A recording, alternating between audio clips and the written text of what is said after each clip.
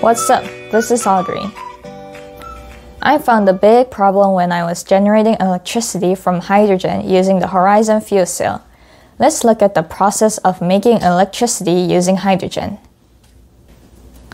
I will use an oscilloscope like this one to accurately measure the charging and discharging of electricity in a hydrogen battery.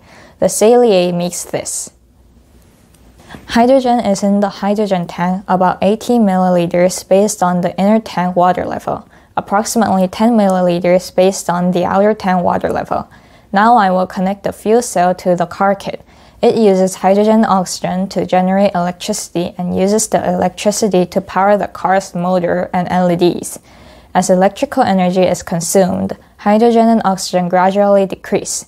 Now let me play the video quickly. After about 1 minute and 55 seconds, the motor stops and the LEDs turn off because there is insufficient electricity. However, at this time, you can see a lot of hydrogen and oxygen in the tanks. You can see this more accurately by looking at the voltage graph.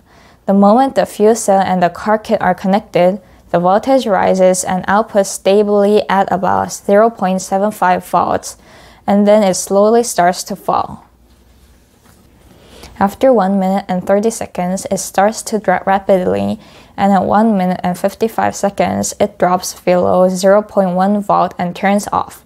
If you look closely at the hydrogen tank, 40 milliliters of hydrogen is left based on the water level inside, about 7 milliliters based on the water level outside.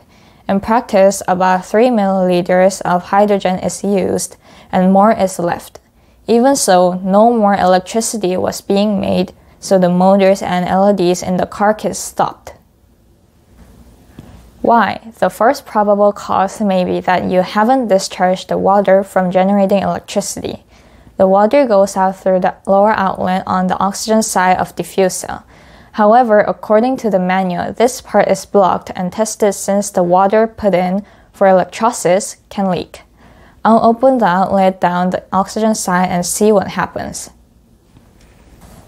When I open the outlet, a few drops of water come out, but no electricity is generated. The reason electricity was not made was not because water produced by the combination of hydrogen and oxygen was not discharged. Looking at the voltage, opening the lower outlet and the oxygen side doesn't raise the voltage particularly. The second probable cause is that hydrogen and oxygen cannot enter because the fuel cell is full of H2O, which is made by combining hydrogen and oxygen. Theoretically, on the oxygen side, hydrogen and oxygen are combined with changing into gaseous or liquid water. But in reality, H2O also exists on the hydrogen side. This time I will also open the lower exit on the hydrogen side. As soon as I open the cap, electricity starts to be made. Water droplets fall from the lower outlet on the hydrogen side. The car kit's motors and LEDs light up at about 2 minutes and 35 seconds. You can see this more clearly by looking at the voltage graph. When I open the outlet, the voltage goes up to 0.7 volt and stays constant. Then, after about 1 minute, the voltage drops to 0.2 volts, and the motor and LED operate weakly. Even if I touch the outlet tube on the oxygen side, the voltage does not rise. When I tap the outlet tube on the hydrogen side, the voltage goes up to 0.7 volt again, and the motor and LEDs start working. After about 40 seconds, the voltage drops, and when you flick the tube again, the voltage rises again. During this process, the hydrogen and oxygen in the tanks continue to decrease. About 5 minutes after starting the experiment, hydrogen and oxygen were exhausted in the hydrogen and oxygen tanks. Nothing happens anymore when I flick the hydrogen outlet tube. Let me conclude. When generating electricity with Horizon's fuel cell, after about 2 minutes, oxygen and hydrogen combine the oxygen side to make H2O gas and liquid, and some H2O goes over to the hydrogen side. Since the fuel cell is full of H2O, even if there is a lot of hydrogen and oxygen in the tanks, hydrogen and oxygen cannot react in the fuel cell anymore, so electricity cannot be made. If H2O is removed from the lower outlet on the hydrogen side, electricity can be continuously generated.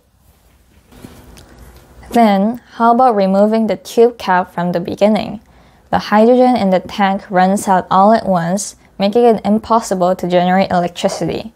Likewise, suppose you open the tube cap in a state where H2O is not sufficiently generated on the hydrogen side in the middle of the experiment. In that case, hydrogen may escape from the hydrogen tank, so be careful. In fact, this phenomenon is not unique to the Horizon fuel cell kit. Theoretically, water is generated only on the oxygen side, which is the anode. However, in reality, water is produced on the oxygen side as it passes through the membrane, separating the anode and cathode, and this is called a flood. Next time, I will explain the principle of flooding in fuel cells and how to solve it. Thank you for watching. Audrey has spoken so far.